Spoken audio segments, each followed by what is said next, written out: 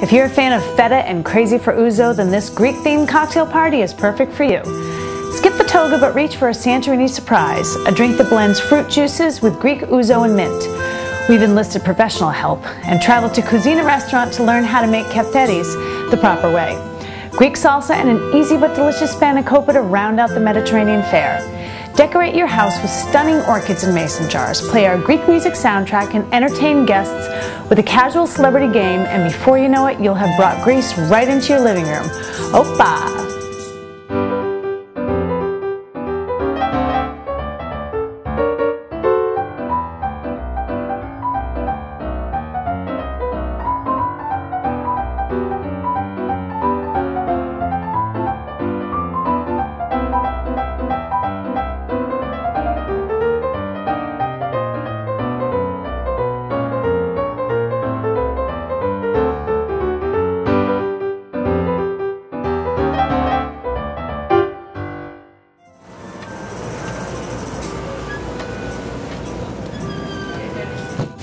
All right, I am here with Xeno, who is one of the owners of Kouzina here in Dedham Square.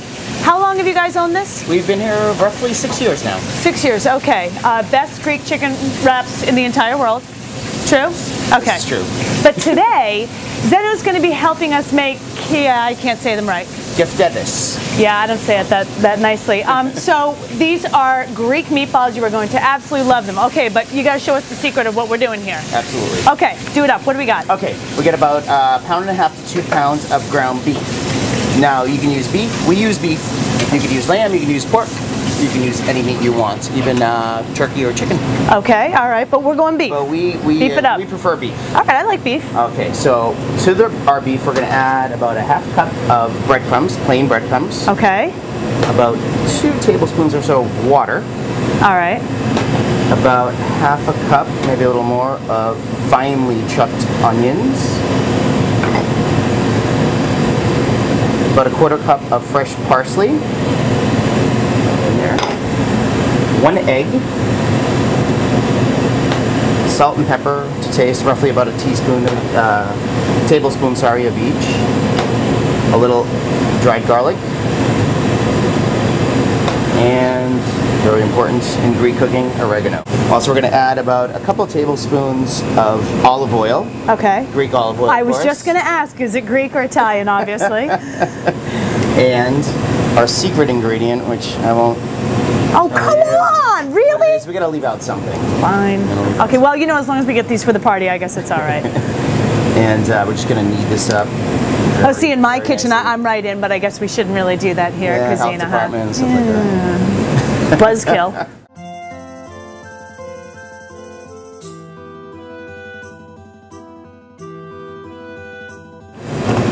Can you give me one ingredient in the secret ingredient? Is there red wine vinegar in it? The secret ingredient is 1 ingredient. Oh, so much for my investigative skills. Yeah. So now, can we do small ones that'll be good for like yes. because yours are usually like meaty. You can make them any size, basically. Yep. Just roll them up. And you want to, feel your meat. If it's a little sticky, you can add some more breadcrumbs. Okay. Just a little bit more. Don't overdo it.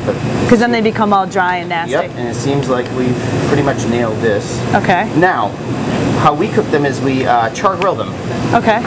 But you could, in a skillet, a little olive oil, fry them. Comes out very nice that way as well. You get the nice crust on them as well. Okay. Or you can throw these in a pan and broil them in the oven. Oh. Our preferred method, of course, is char grilling them. You get the nice smoky flavor. Let's do it. Crust. We have our patties made. I like to make them nice and flat because they do plump up a little bit when you're cooking them. Our preheated grill. I'm going to throw these right on. So these are more like little hamburgers. They don't look as much as meatball-y as I thought. And because you're cooking them at, fairly higher heat, you want them to cook thoroughly. That's why we make them a little flatter as well. Okay. Now we're just going to smell it up. People are usually surprised that it's ground beef just because of all the flavors. Yeah. And they always just assume it's lamb. There's lamb in there. I thought it was. I thought you did like some ground beef and some ground lamb. Do you ever do that? We don't. We just. I don't think you would taste it. Using just beef because 30.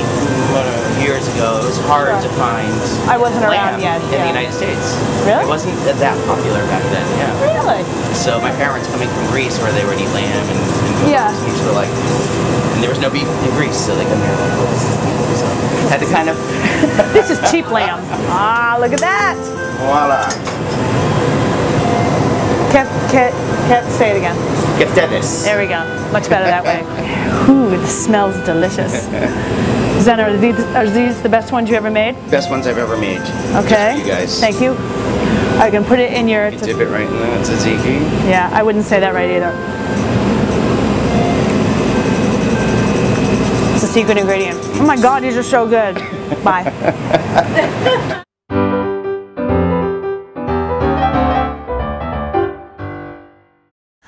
Okay, well, now that we know how to make keftedes, I don't know how to say it. Well, what goes better with a Greek meatball than a nice Greek cocktail? Now, what we've decided to do, this was kind of the cocktail Mount Everest for me, Jen. Ooh. Yes, Ooh. because I am not a fan of ouzo, but I figured if we're going to do a Greek party, we have to use ouzo. It's a must. So I took it as a challenge, and I think I've come up with something that you're going to like. I'm looking forward to it. Yes, so what we do is we started off by making cantaloupe juice. Which smells delicious. It really does. It smells really good, very fresh. Summer. And it's gorgeous looking. Isn't that pretty? Really pretty. So all you do is you peel the cantaloupe, cut it up, throw it in a blender, and puree it. Then what you do is you pour it through a sieve and just kind of mush it down so you get rid of like the kind of like chunks. Exactly. And then you get really this juice. So you get this really pretty little cantaloupe juice. Beautiful. Isn't it gorgeous? Yeah. Now, I'm going to recommend a whole lot of ice on this one. Again, the reason why we're dumping on poor ouzo here is just because it's not a huge fan favorite. Well, it is for the people. Look at Xeno. Xeno loves it. He's Greek, and he's like, you don't need anything but ice. Ice and ouzo, and you're set. I don't like black licorice, so that's why I'm not a fan. But for people who love black licorice, rock on with ouzo. You got that right. So, so here's what we're going to do. We are going to, let me see. Actually, do you want to start throwing a few ice cubes in? We are going to do 6 ounces of the cantaloupe juice, and this is going to make 2 cocktails for my friend Jen and me. Yeah, and as I said, I was testing these last night. Cocktail testing night is always a fun night here at Studio 27. I might even put a little bit more in. And I ran it by my husband, and at first he was like, ooh, I don't know, but then we doctored it up a little bit, and we like. Fantastic. Okay, so now the ouzo. So now what we're going to do is we're going to do 2 ounces of ouzo, and you'll smell it, yeah. So as I said, my plan was to make this as universally satisfying as I possibly could. So we are going to juice about 1.5 lemons, or about 2 ounces of lemon juice. Yeah. And you can do it to taste. I mean, if you taste it and you think, oh, I want more lemon, add more lemon. That's what it's all about, is doing it to your taste. Exactly. And actually, we did add a little more lemon just because, again, it like the fruitiness. Citrus cuts the licorice flavor. Exactly. Yeah. So, okay, we'll just juice that in there, and then we're ready for our next, which is a little Greek honey. Nice. I was pulling in as many things as I possibly could, which came from Greece. Lemons. Hello. I don't know about cantaloupe. I kind of fudged that one. That's okay. But so we're gonna. The Greeks will forgive you. Exactly. So we're gonna do about 1 ounce of the Greek honey. Okay, that sweetens it up a little. So we're now gonna stir this up and stir it really well because the honey is kind of thicker than everything else. Okay.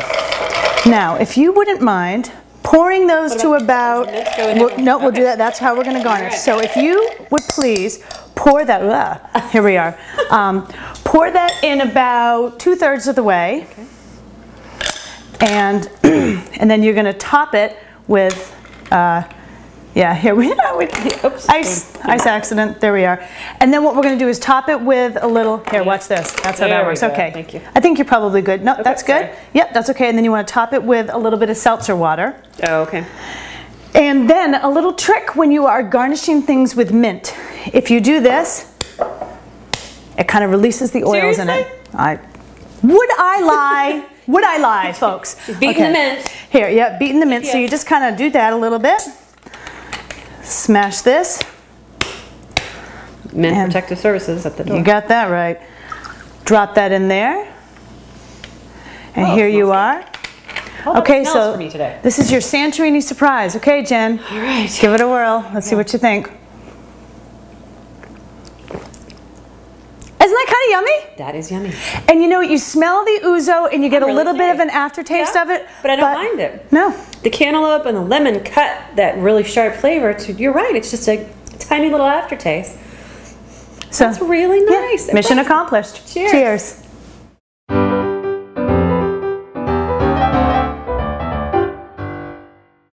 Okay, so while this is not authentic Greek, so disclaimer. With the Keftedes. That was good, right? Nice, Thank you very nice. Yeah, we did authentic Greek. We did. Now so we're this doing is easy cocktail party. Yes, this is a great little appetizer based on a Spanikopita. Okay. So a Spanikopita, I'm sure you guys know, is very labor intensive. It's got a lot of phyllo dough and basting of butter and whatever.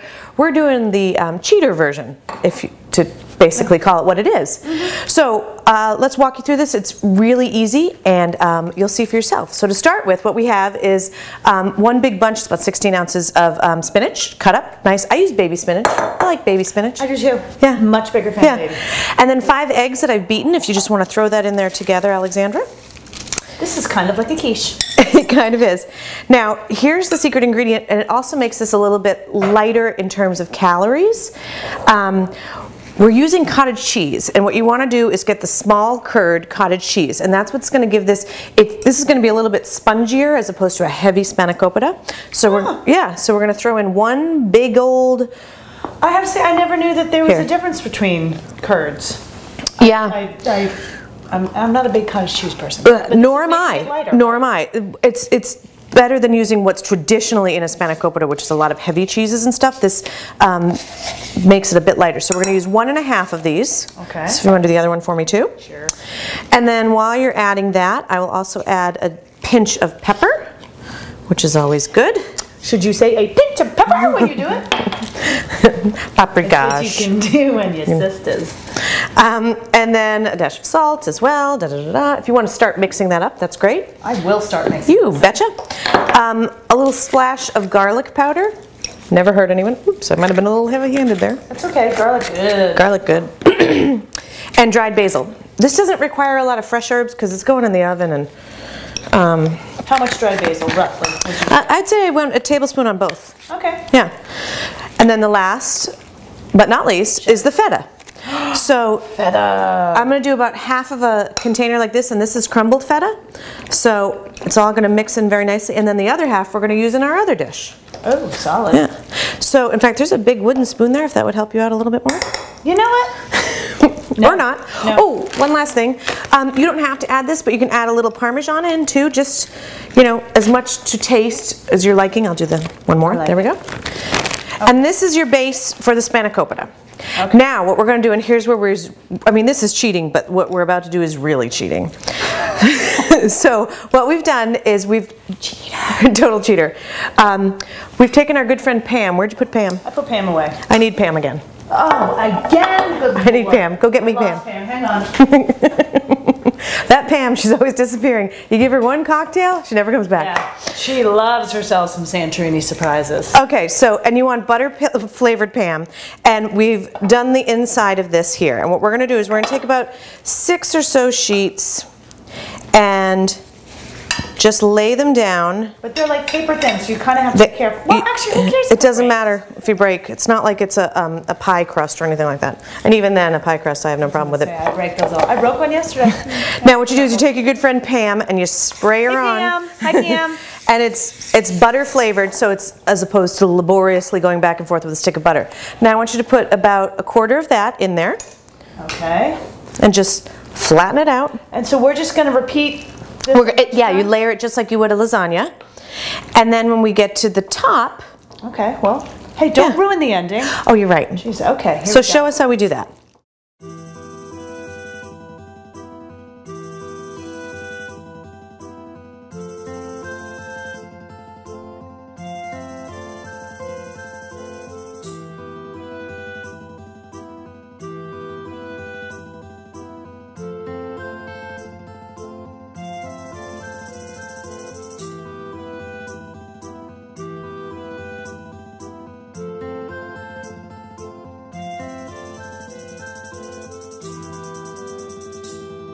Okay, now for the last layer, you want to end with the phyllo on top and just kind of put that on. And then what we do, like every good cheater, we finish it off so it looks authentic with about a tablespoon of butter. You go, yeah. Yeah. Oh, look, real butter. Sure. Yeah. And then you just want to coat that on the top. And we're going to put this in at 325 degrees for about 45 minutes to an hour. You don't want the top to get too brown, and if it does, you can just throw a piece of tin foil over it. Okay. But some people cut this before they put it in the oven. It'd be a mess. That's what I've never been a fan of that. So I like to let it come out and let it cool for about 15 minutes because it's going to be super hot, and then cut it into squares individually or triangles if you feeling extremely authentic. Well, but you have to really, really, really let it cool. I let it cool so it sets. Okay. But don't forget, we've got 5 eggs in here, so it's going to make it a little bit solid. And then serve it around as individual appetizers. All right. Delish. Off I go.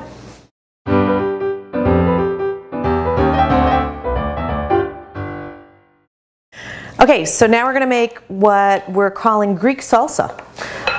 You have every kind of salsa available. I do. Basically, but it's great because it's just chopped up stuff. That's all it is. That's what I mean. Salsa can basically be called the salsa of leftover stuff I found in my fridge. Little known fact, in Mexico, when you say salsa, it actually means crap I have in my fridge. Yeah, exactly. No one else knew that. Well, this is Greek salsa, or so I say. Opa! So there.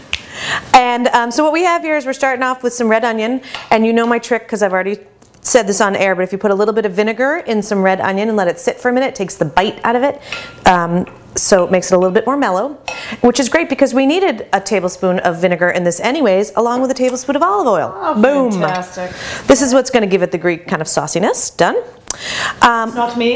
With that, I'm not the saucy one. 1 chopped and minced clove of garlic. Okay. 1 avocado, chopped up finely. Okay. But not mushed. Ooh. No, never. Nobody likes a mushy avocado. Nope. Okay, what's next? What's next is a pint of cherry tomatoes, chopped up. Grape tomatoes, actually, that's what I went with. Next, about 3/4 of a cup of pitted Kalamata olives. Good Lord. It's hard. Yeah, it's very hard. Cocktails are strong. She's not used to the Ouzo. Not usually. I love to go heavy on parsley just because it gives a really nice fresh taste. So this is about 1/2 cup. You could go less. It's up to you. A tablespoon of chopped oregano, fresh oregano though. I know we used dried stuff in the previous, but this one calls for fresh. Okay. Last but not least, our beloved feta that we had left over. What would a Greek party be without some Really wouldn't. And there she goes. So what you're going to do is just toss this, as Alexandra is doing so beautifully. I really am. Yeah, it's amazing how you do it. I don't know where, it's a gift. It's a family trait, frankly. And we're going to serve it with homemade pita chips, which we showed you how to do on our very first episode. We did. And it's on our website, or you can buy the store-bought kind, whatever you prefer. And I like to let this sit in the refrigerator for about an hour before I serve it, but we're going to put it in the lovely plate for you right now. And it's delicious, and it's super easy. Do you mind if I just test it? I don't at all. A little bit, and I want to get... I think you'll be pleasantly surprised. I am very excited. I love Greek salsa. I know you do, yeah. So there you have it, Greek salsa. Boom.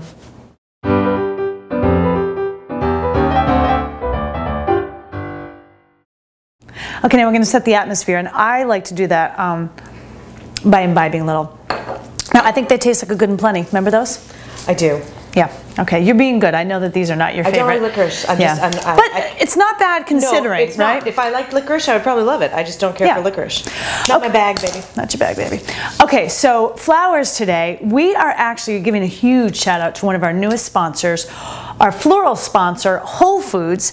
And you know, think about them when it comes to buying flowers. They have a beautiful selection. They are actually pretty appropriately priced, otherwise we couldn't be going there. So yes, so what we did was... Wait, we also didn't give a shout out to the Fruit Center. Also, all those awesome olives from their awesome olive bar that I could spend $1,000 on. Yeah. So we'd like to thank them once again for providing us with the food for all of our segments. Exactly. We love our sponsors. We really do. So, okay, so what we're going to do is we're going to start off with some blue salvia. And we're going to be putting things in mason jars today. So you take one of these little mason jars and just, you want to cut your salvia down a little bit lower. You know, just take a bunch of them and toss them in. Okay. And again, these are going to serve as this is kind of your filler, and this will keep everything standing up straight. I actually was researching all sorts of flowers that are found in Greece, and they're very spring-like, like narcissus. Wouldn't you think? Well, don't you remember the whole Greek mythology thing? Yes, I know there's a joke in there. I just can't get to it. I know. Yeah, it's okay. We'll do that later. Off camera. Daffodils, things like that. So agapanthus, that's another one, and it means something in Greek, and I'll ask my Greek friend Patty later on. These are pretty. Aren't they beautiful? What are they called again? These are called blue salvia. And you don't have to go to town, just enough to kind of like fill it all in. Then what we did was we got some white spray roses, which will just serve as actually kind of a funny, another little filler. I'm going to give you a few of these. And these will just fill in nicely. And one of the things that Whole Foods is actually, they do a great job with, is they do a lot of floral arrangements in mason jars like this. So that was where I thought it would be kind of a nice little thing to do. Okay, so now we've, oh, sorry about that. Oh, and I hope you like the Pepsi. Pepsi. Not a sponsor. Base, no, not even remotely a sponsor. But I was going to dress things up and get a nice glass thing. But Jennifer said no, she likes the Pepsi because it's very much like us. That's how we roll. Yeah, so boom. Okay, we also did some Gerber daisies. Add a few of these in. You just kind of keep turning things around. You're doing a very nice job, by the way. I know you're always, you know, upset with yourself. You know that. You stole my scissors. What's that about? And again, if you're going to have big colors like these Gerber daisies, put them in odd numbers. They're much more visually appealing to the eye. We have a few of these purple freesia. Smell. Isn't that pretty? Yep. And you do these. And then actually one flower that is found in Greece that we can get forever around here, and Whole Foods has a ton of them, are the gorgeous orchid. Now, because this is our real kind of thriller of a flower, I only like to do one in each one. I think if you put in too many, it's just going to get kind of obnoxious. You know what I mean? Okay. So, I'll take your word for that. What do you think of this? I think it's beautiful. Aren't these beautiful? I even like mine. Yeah. We forgot some flowers. Oh, well, you know what? We've got tons. We can. Oh, you want to throw some of those in? Yeah. What are they? This is. I'm so good at this. She doesn't listen. These are the freesias. Freesia. I just went like this. Remember? Okay. Rewind. Ooh, doesn't that smell nice? Oh, does this all sound? Yeah, there we go. Oof. Anyway, sorry about that. Are you going to take these? Grabby. Okay. So now our game. I said to Jennifer she is going to like this game. It's not exactly a you know, a real mind-bending game, but it is called Greek or Not So Greek. You're going to hand these out to all of your guests. Go on our website, greaterbostongallagirls.com, click and print them out, hand them out to your guests ahead of time. And what we're doing is we're just picking out a bunch of celebrities and asking you if they are Greek or not so Greek. Okay, ready? Tina Fey, Greek or not so Greek? Greek. Greek, nice. Read her book. Kelly Clarkson, Greek or not so Greek? Not Greek. Greek. Really? Of Greek descent. Did not know. Kristen Stewart? Not Greek. Not Greek. And little tip, Betty White, Greek. Who knew is right? I know. So it's just kind of a fun little conversation starter for everybody before they get everything. If you could grab our CD, our music CDs, these are awesome. And we have got all of these different songs like Karsilamas, Dance Magic, all things I can't really pronounce, but you know what? You will know them when you hear them. Let me just say that. Yeah, it's like that. You hear it at every Greek wedding, let me put it that way. Okay. So check them out. A lot of Zorba the Greek soundtrack songs as well. My Big Fat Greek Wedding. Yeah, there's a few of them on there. So everything you have here, your meatballs, your cocktails, your flowers, your Spanikopita, everything. It's the easiest way to throw a fantastic Greek cocktail party. And with on a budget. Yeah, exactly. And with that, we say, any excuse for a party. Cheers. Cheers. Opa. Opa.